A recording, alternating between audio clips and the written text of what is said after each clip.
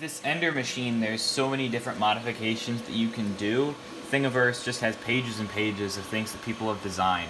These cable chains here are really nice.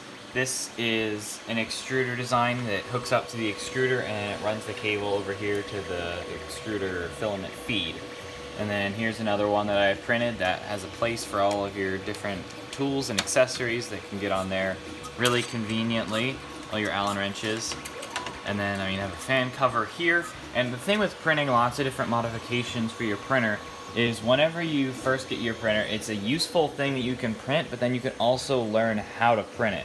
So you'll learn a lot of things from printing different pieces like this, and you'll learn about support, formatting the prints, but it's also not just some random part like a bracelet. It's actually a part that might actually be effective and help the machine's performance. I printed some drawers down here that you can fit miscellaneous things, and then also a little filament guide here. So the filament comes through this roller here, and then it's guided right into the Bowden extruder. On this one, I formatted the G-code so it did what's called a filament change, where I could specify what layer I wanted it to pause at. It paused and then ejected the filament, and then I fed the new filament in, and then it continued to print where the text was so I could get that two-color layer. This is a pretty simple one, but I think it's pretty important as it covers your board that's on the bottom, your main control board. So whenever you're using the knob, your fingers aren't touching the board, and it's just a little bit more comfortable, and it keeps it protected. One of the other ones that I printed is this filament guide here. Honestly, I'd say it's not that great.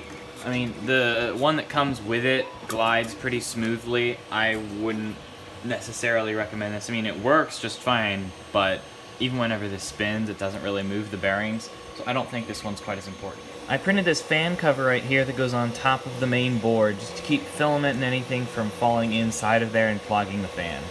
Those are 8 modifications that I've done to my Ender 3. Some of them might not be as necessary as some others, but I think some really help with aesthetics, like these cable chains. They look great, but they also keep everything organized, all the cables where you want them to be.